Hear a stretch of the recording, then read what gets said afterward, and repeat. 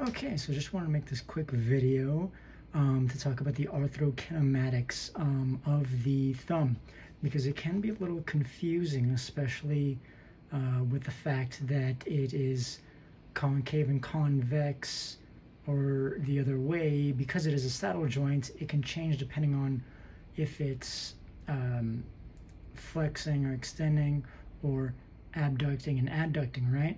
So I want to kind of give the rules of the concave and convexity depending on which direction that the thumb is going, right? So let's start off with the side. So we're looking at the side of the hand here. So we have the thumb right here, and we're looking at it from the side. So if we are abducting and adducting, right? So going away from the hand and going towards the hand.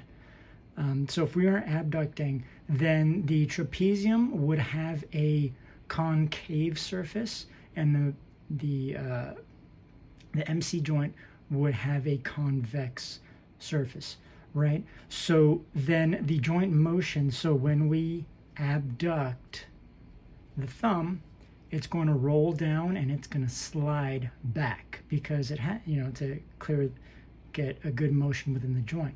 So it is on a concave trapezium with a convex metacarpal here.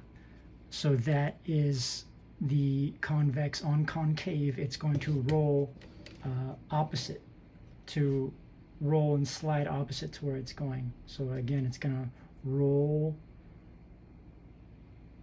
this way while sliding back. So that's the arthrokinematics for abduction, adduction. Now, when we are flexing and extending, that changes a little bit, because again, it's a saddle joint.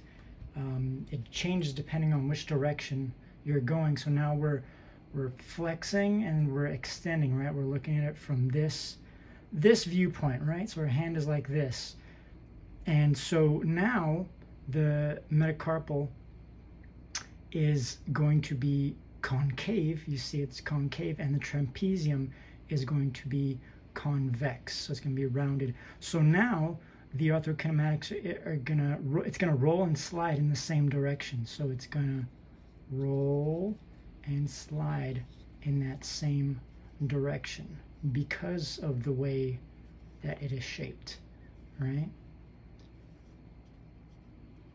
And so that is going to be as flexion, and extension, right? Flexion, extension, right? So because of the shape, like I said, the saddle joint, hopefully this makes the concave, convexity, and the rolling and sliding directions a little bit clearer.